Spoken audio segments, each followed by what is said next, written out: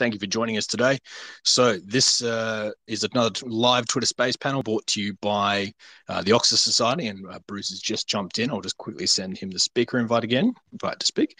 Now we're focusing on the protests in the Pamirs region at the moment, as there's been protests throughout that region for the last couple of days, and this has been an escalating problem for Tajikistan for a number of months now. So joining us this week is Bruce Pannier, who is a absolute monolith when it comes to Central Asia expertise, and I think everyone here probably knows who Bruce is quite well. Syinat Sultanalieva, who is a Central Asia analyst down at Human Rights Watch, and we're also having Bakh Safarov, who is the director of Central Asian Consulting. And I'm going to start with Syinat. For people who maybe don't understand too much about the difference between the Gorno-Badakhshan and the rest of Tajikistan, can you give us a bit of a rundown on how different the sort of west of the country is from people living in the capital? I would invite Bakh to add here as well, and Bruce as well. I do believe that they might know better than me, but I'll be the sort of like the person. I'm going to be the person who might.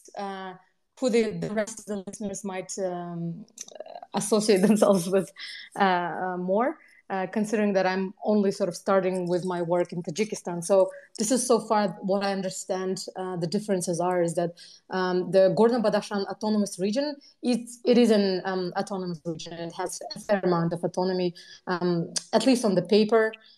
In reality, economy-wise and politically, militarily, it's still quite sort of subordinate to central Tajikistan. There is an ethnically and culturally, from what I understand, also the people in Gabao or Pamir, they do share quite a lot in common with central Tajikistan, but at the same time, there's a difference in terms of religion that's practiced in Gabao, Ismaili Islam, which is sort of like a subsection of the Shia Islam. And there has been, again, from what I'm understanding, there has been a long-standing tension between Pamir or Gabao and the rest of Tajikistan, escalating since about 2012. But even before that, and we would have to really dive into the history of Tajikistan, especially post-Soviet Tajikistan, because again, the region became, or like I guess, sort of started, was positioned in opposition to Rahman's regime during the civil war, and then and for immediately afterwards. Bakh, would you like to add maybe a little bit more? Sure, thank you. No, you pretty much covered. Thank you, everyone, for invitation, and thank you very much for the for the Oxus Society for inviting and caring about the Gorno-Badakhshan. Like I said, my name is Bakh Safarov, and I am a director of Central Asia Consulting Group that is based here in Washington, D.C. We predominantly work in real estate development, and we also do some strategic consulting as well. So in addition to what Syinat said, so the Gorno-Badakhshan Autonomous Oblast is, if you talk about in terms of population, it's around 250,000, 260 people live there, but the number is only 3% of the total population. So the population hasn't been growing since the collapse of the Soviet Union. The one thing that I also would add, that distinguishes Gorno-Badakhshan autonomous region from the rest of the country is the political views. So during the 1992, the independence, the Gorno-Badakhshan Autonomous Oblast, majority of people were the pro-independent movement. So they were starting the protest, and that's why they kind of were people try consider them, and the government consider them as an opposition since then. And the government started the operation in 1993 to go through Pamirs, but it was stopped several times. So the operation is not new. When we lived there, We were expecting them to come. So I would say the operation started not 2012, but it started in 1993. So it's been going on for 30 years now. So yeah, so the operation started 30 years ago, and it's been going on since then. So many of the operation were different. Some of them are smaller scale, some of them are bigger scale, but it's been ongoing for 30 years. So, and with this particular situation, this all happened on May 14th. I was when I was at my desk, and I pulled out my Twitter and my Facebook and my social media. I saw that the people of Barkhorov wanted to gather, and for everyone else, I thought, oh, that's good to gather. Then I remember that that's in Tajikistan, so it's going to be difficult. So I immediately felt that it's not going to end up well, because it's Tajikistan, you can't gather. And I immediately, posted, with social media, and I thought that other people were also concerned. And then we start following it, and the next day, the May 16, when people wanted to go, they stopped them, and they start shooting. The guy, Zamir Nazarshoev, 29 years old man, was killed by sniper rifle, and there are some other injuries. And the government, instead of reacting to it, investigating it, they didn't stop. Now they send additional troops for this unarmed people, and it sparks more protests in Rushan, because the Rushan people didn't want this military convoy going to Horo. And this is basically what happened. Is on May 18th, the government started deliberately shooting people. So now we have 17 people confirmed. Or unconfirmed. I just pulled up, from open source, and I see that 17 people were killed only yesterday on May 18th. And they used helicopters. They took very heavy military against those civilians. So, and then we just following up. Now, yesterday they said they're gonna start another operation in Horog. They gave an ultimatum to hand over Mamad Bokhirov. So at this point, we just stay tuned and listening, what's observing. So what's going to happen next. So my deepest apologies for that one. My Twitter Space app was a bit funny there. But Bruce, I'm going to throw this question to you. Obviously, there have been protests in Gorno-Badakhshan before. How do these ones compare to, let's say, the protests in November last year, or even the protests in 1992 that were a prelude to effectively the Tajik Civil War? Hello, can you hear me? Hello? Yes, I can hear you, Bruce. You're far away. Sorry about that. Okay. Yeah, well, obviously, the fact that that the violence sparked so quickly and so intensely, I suppose, is a little bit of a surprise, but not that much. You got to remember, in November, there was a lot of people were protesting, but it certainly wasn't an open shooting affair like we've seen right now.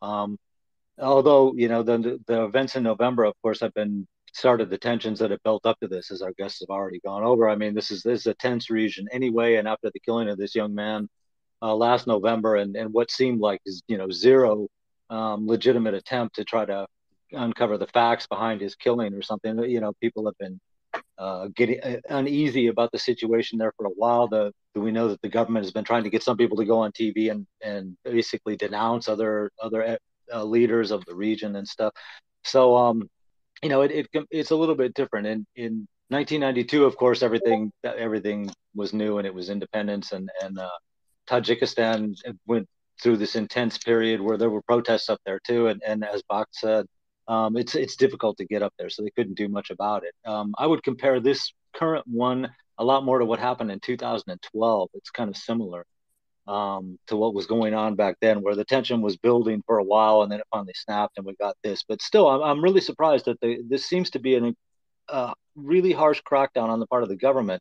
The other conflicts, as I remember, kind of were more, they developed gradually. in places. I mean, it got a little violent, and then it got more violent, it got real violent. Whereas this one just exploded, and it was real violent right from the start, which shows the government really wanted to send some kind of message about, trying to get control of the region. And I can't stress that enough: control of the region, because this is one of the most bizarre policies the government in Dushanbe has, is they neglect this area consistently.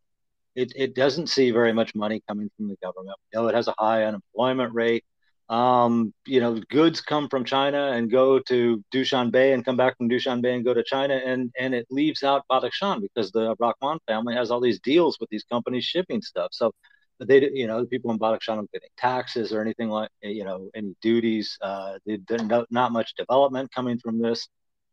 And, in the meantime, the government regularly accuses local bandits, informal leaders, if you will, but bandits is like obstructing the situation, causing problems in the region. So it's kind of a strange claim coming from people in the Tajik government to say that there's criminals operating up in the east, since so many criminals are really in the government and certainly members of the Rahman family.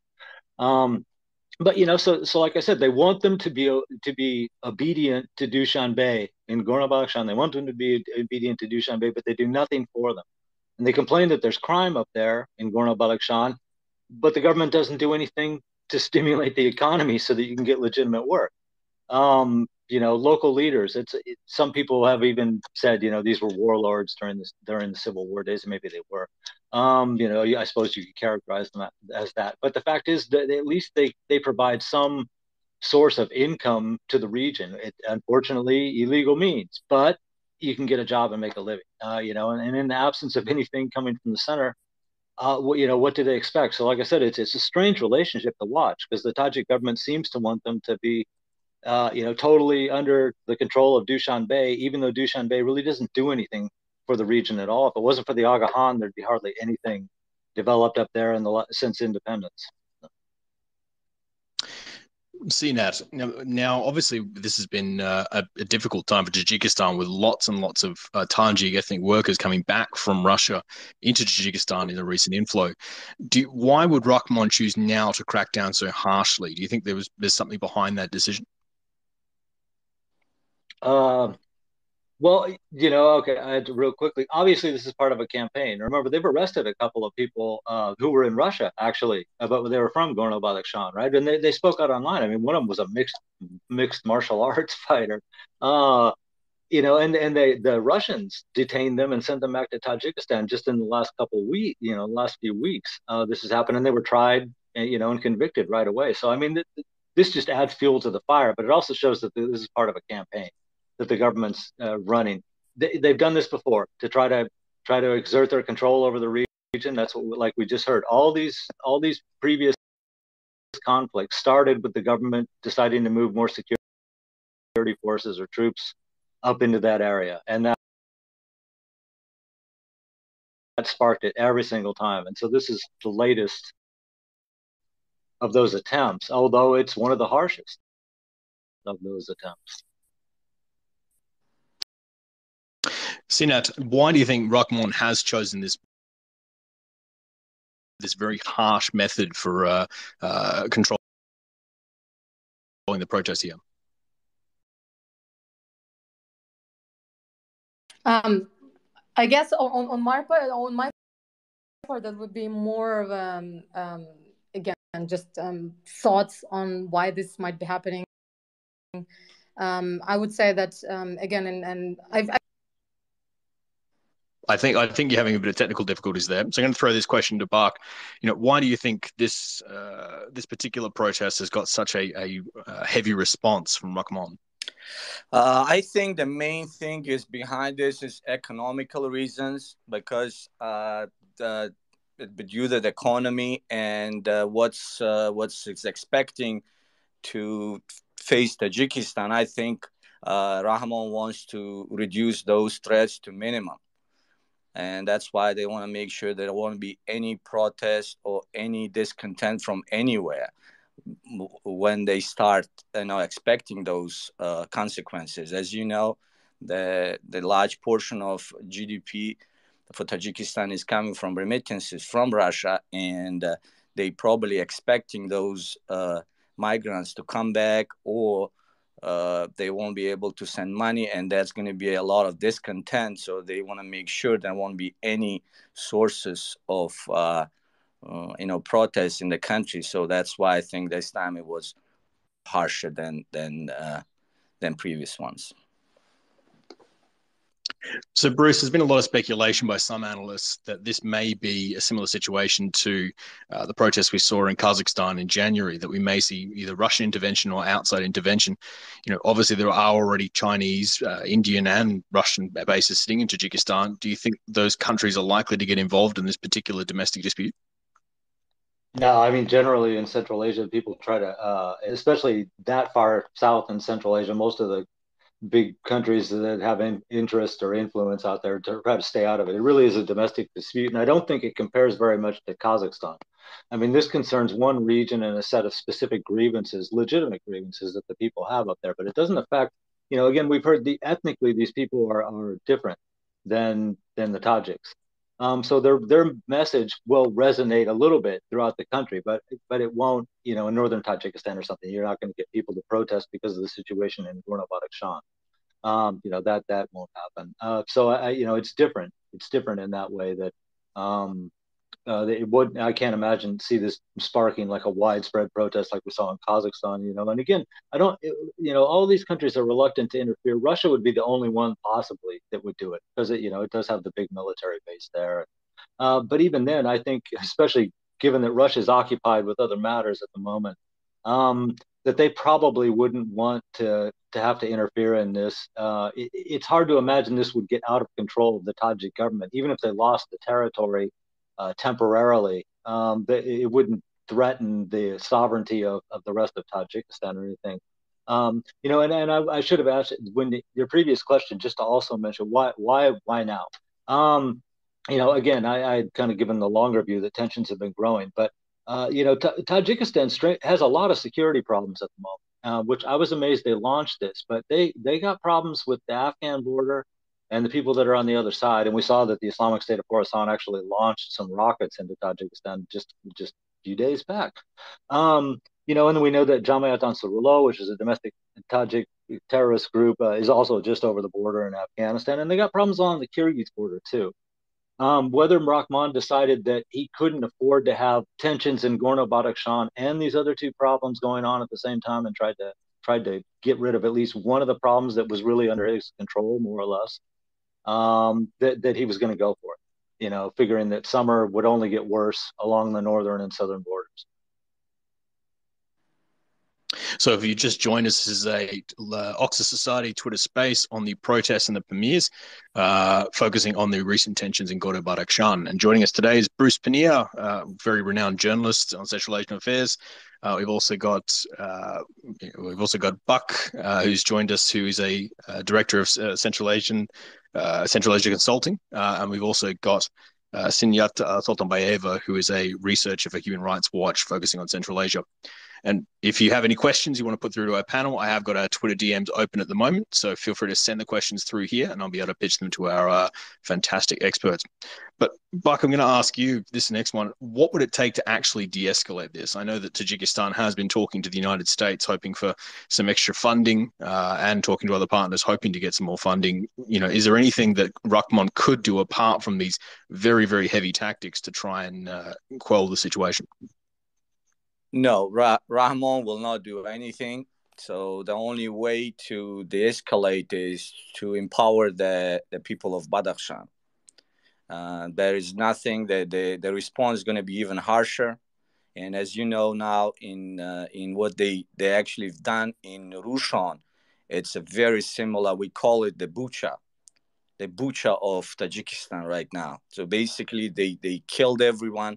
They didn't let the people go and pick up the dead bodies because they were hit by snipers and they were bleeding on the roads, and they didn't allow them to go and pick them up.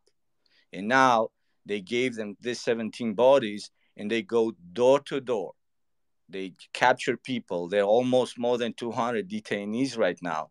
And they go to houses. They steal. People go back and they see they don't have the money. They don't have the the jewelries and some other valuable items. So this is, I don't think that Rahmon is going to back down. The only reason is like in everybody with every other bullies and dictators, you have to empower the people. That's the only thing I see in the escalation here. That's the only solution. So, Bruce, obviously you're a veteran reporter in this area of the world. With the internet being cut to the region and communications also being severed, how is information getting to the press, and how difficult will it be to actually get accurate reporting on what's going on the ground over there at the moment? Well, I think it would be impossible to get accurate reporting on what's happening there. The way they've shut down communications with that area. I mean, I heard, even phones are having a hard time. I suppose some people have some system of phone or something that can get them through, and then it's kind of a chain from there. If they can get a call through to Dushanbe, then maybe they get calls through to other places. I know the Tajik service at Radio Liberty was saying that they were having all kinds of problems keeping in touch with people at the moment too, which is of course precisely what the government wants in this case. But that raises a lot of concerns about what's really going on out there. Because it is so difficult to get information. And I mean, even yesterday they had the report that a helicopter got shot down, but it didn't get shot down from Tajikistan. It got shot down from Afghanistan, which seemed kind of crazy, but in that part of the world, not impossible, I suppose. But that ended up not being true, apparently. At least there's no evidence that's come forth since then to indicate that. So that's the problem we got. It's hard to say. We know that it's a really hard response. But the Tajik government's controlling the narrative, and of course they put up that they were that armed groups had blocked the highway, from Dushanbe to Horog in 3 different places and attacked government soldiers, and it's a real doubtful story. And I also mentioned at this point that the Tajik government's credibility, his history historically has not been good. Usually when there's a crisis in the country, whatever they say is wrong, like 80-90% wrong. And that's been consistent for years and years now. The story that they tell at first is not even close to what's going on. So it's tough to know what's happening out there.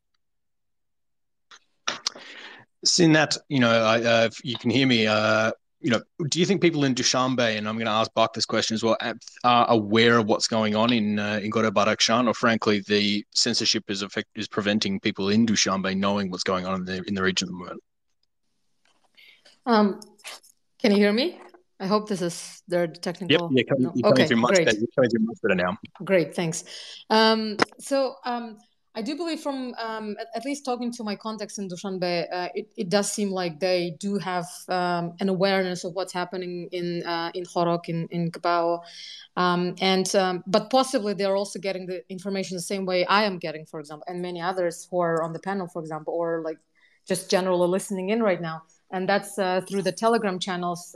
There are several Telegram channels that are covering this sort of like kind of live coverage of events as they're unfolding. Apart from that, there's Ozodi, as Bruce already mentioned, but they also, you can't really rely on Ozodi right now to get very up-to-date information, as they also have to verify their sources. So this is quite difficult in that sense. But I do believe that they are aware of what's happening in Pannier. So, Bakh, what is the narrative being put forward by Dushanbe around this issue? Is it, are they reporting anywhere near the truth, or is it just a small protest in their account? How are they reporting on this?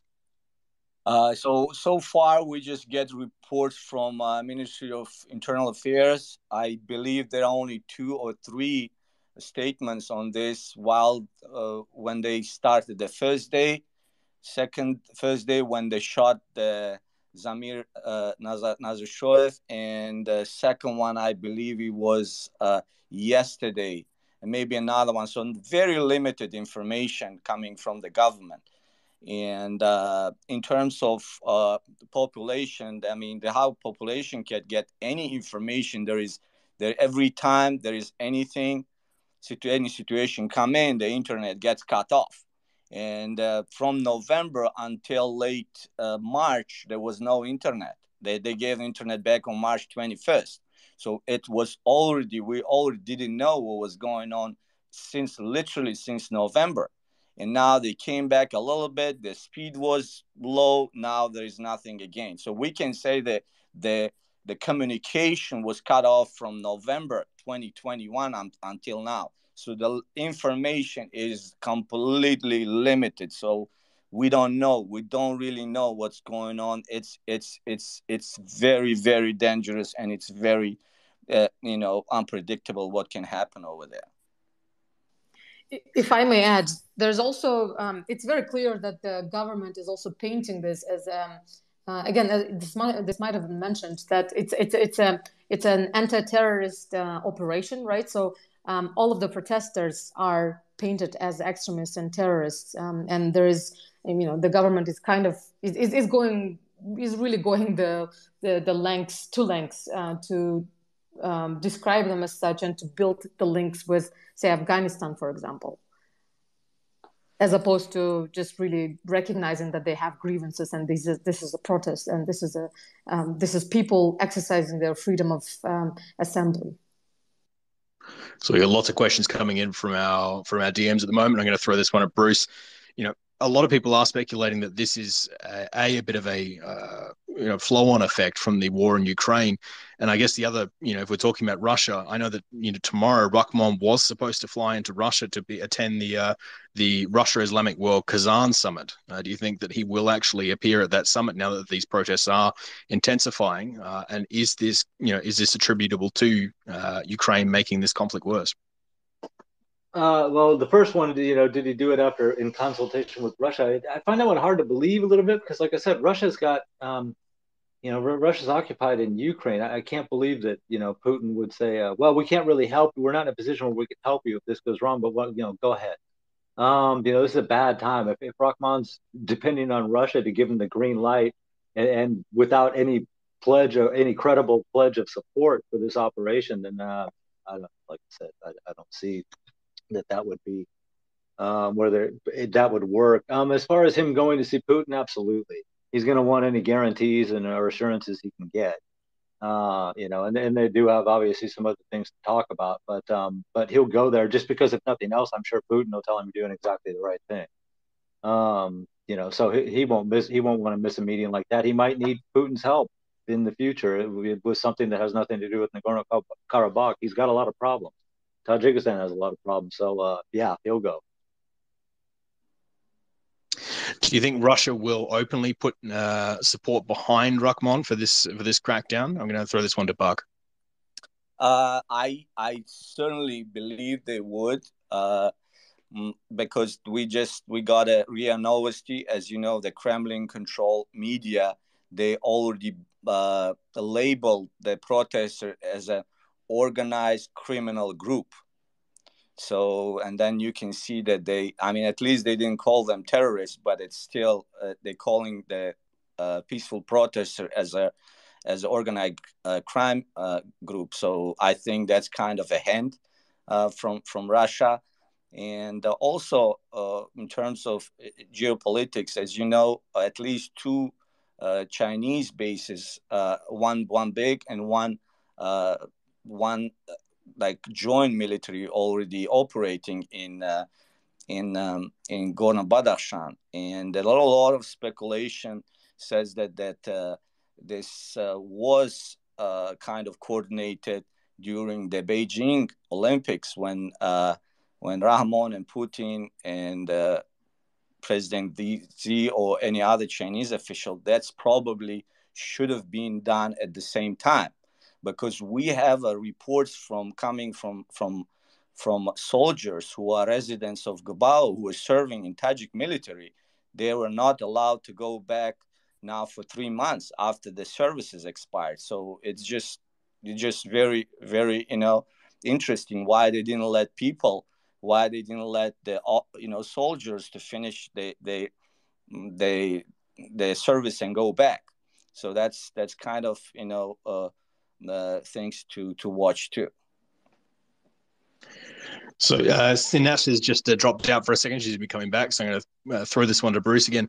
Do you think that Rahman might take the opportunity to sort of flex his muscles and show the Taliban that he can control his own borders and that he has, full rule over his own domain? And this is a good way to demonstrate to the Taliban that Dushanbe is in full control of the country.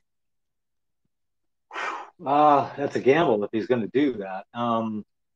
It's a I suppose it would. Again, he's got a lot of reasons why he probably wants to get that under his control. If not for nothing else, then it's eluded him for so long. I suppose he could claim something like that. I'm not sure how much. I suppose it would send a message to the Taliban a little bit, but I don't think it would terrify them at all. That they were able to get a tighter grip, because I don't think they will be able to get really. Ultimately, I don't see this as being a successful operation. But I suppose just to show the Taliban that they could move equipment around, but I don't think it'll. The Taliban were fighting foreign forces led by the United States, and they're used to seeing that. So the Tajik security forces and army moving into Gorno-Badakhshan probably doesn't impress them a huge amount. So, Bakh, one of the major geographical oddities of Tajikistan is the fact that the two sides of Tajikistan are pretty much connected by one highway. If the protesters manage to completely sever that highway and really dig in, do you think the central government has the ability to push through with confidence and re-secure that highway leading into Gorno-Badakhshan? Well, they already secured this highway, and I suppose because they have all military hardware, they already moving the convoys on this highway. But again, this is the people of Pamir. These are brave people. I don't know how they're gonna stop them, but at least they're gonna do something to stop it. I mean, nobody expected that people of Rushan will come and block the military convoy just with sticks and stones.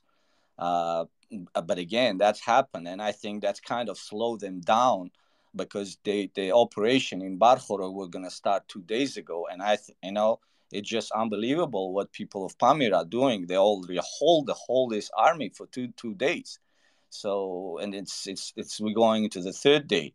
So I think, anything can happen, but again, it's just heavy military, people, armies involved. I don't know how this is going to happen, but again, it's just.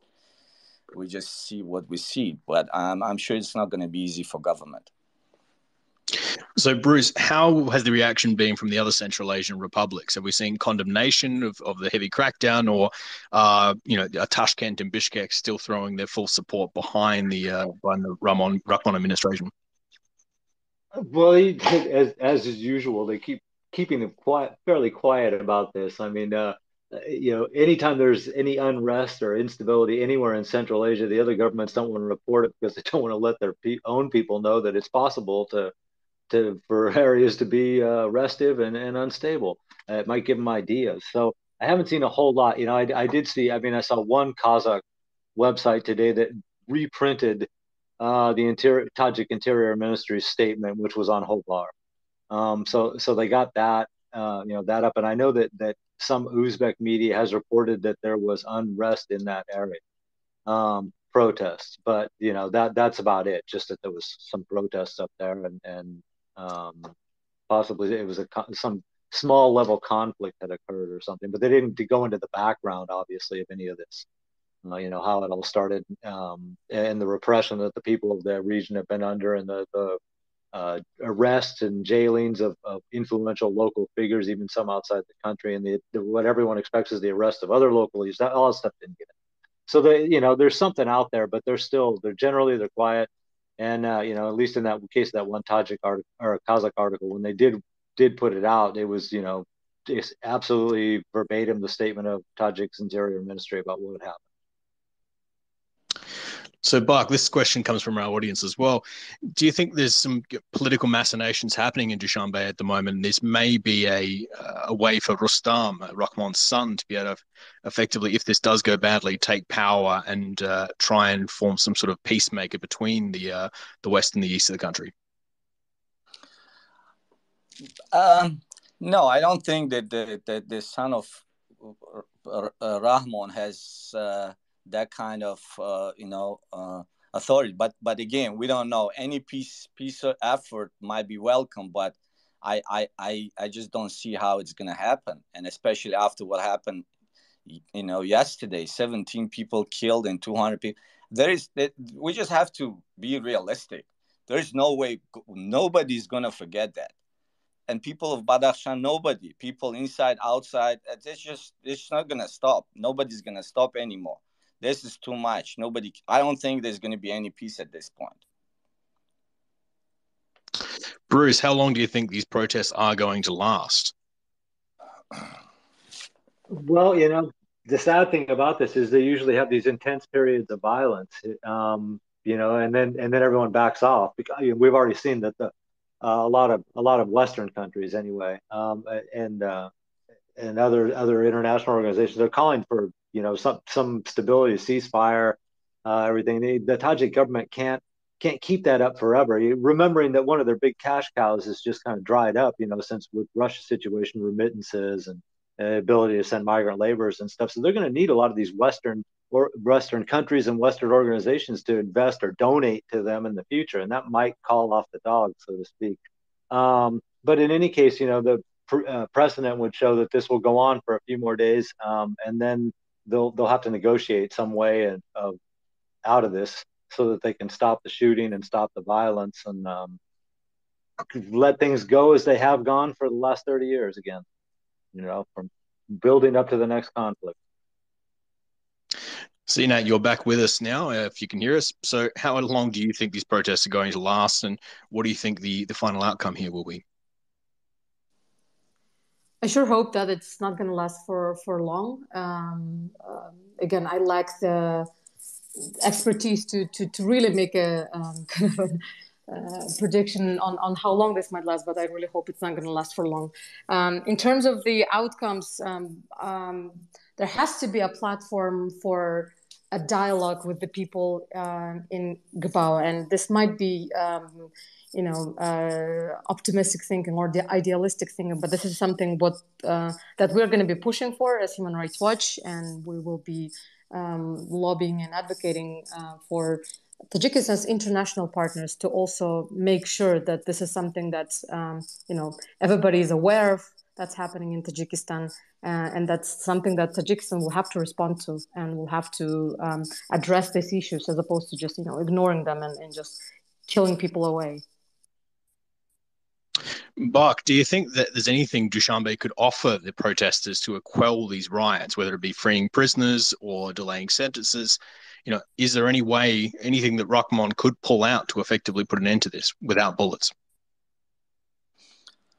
Well, I don't know anything that he could have done everything in these 30 years. He didn't do anything. He's not gonna do anything. He's just gonna continue killing. He's just gonna continue suppressing.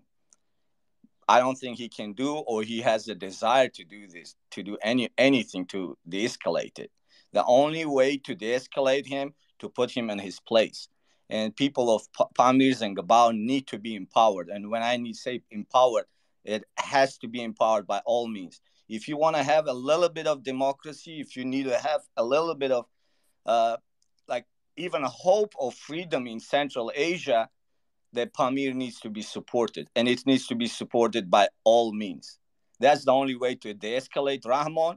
That's the only way to de-escalate all Central Asian dictators. That's the only way. Bruce, do you think this is the first cracks in the Rahmon administration and we may see a change of government going forward, or this is a small issue that they will be able to get recontrol soon? Just because the region's cut off, from communications, and as Syinat said, people in Dushanbe know something's going on. They don't know what, and that's generally true. Up in Hojan and those places in the northwest too. So I don't see how this could really harm Rahmon's presidency. I don't see it as any kind of threat or something. It'll certainly undermines further his image, which is pretty low anyway internationally. But this has happened before. That's the sad thing about this. It's a recurring problem, and every time I hear someone, even when this started, I would hear people say, again, that the perennially restive area. You see this every 2 or 3 years or something. It's unfortunate, but I think that's the attitude a lot of people have toward it. Is it'll die down. They'll come to some kind of truce, and we'll go back to where we were, 12, 18 months ago, until the next time the tensions build up again. But I don't think it'll hurt Russell's presidency. That's without a doubt. I don't see it. Not this issue. And Syinat, to close us out for today, how do you think these protests will end? Do you think further escalation is on the cards, or that they will die out in a few days? For the sake of people's lives, I would say it would be best, of course, for the protests to die out. But also just following the news and following the Telegram channels and just sort of general chatter on this, it looks like that the people might not be pacified so easily. So that this is a really difficult situation, and yeah, my heart really just goes out to the people of Pannier. Very much the same here. So thank you so much for everyone tuning in to this live Twitter space. If you didn't get your question answered, I'll try and answer them in the next couple of days. We'll have someone from Oxus answer that. Big thanks to Bruce Pannier, Syinat, and Bakh as well for joining us on this Twitter space. It was a bit of a glitchy one today. I don't know what was going on with the Twitter app, but we got there in the end. The wonders of live entertainment. We'll be back with another one of these in the next few weeks, and we'll also be probably covering this story on the Oxus Society's podcast, Spotlight on Central Asia, where we cover the latest stories in Central Asia. But thank you so much for listening. It's been an absolute pleasure, and we'll see you in the next one. Thank you. Thank you for the invite. Appreciate it. Thanks, very everyone. Much. Yep. Bye.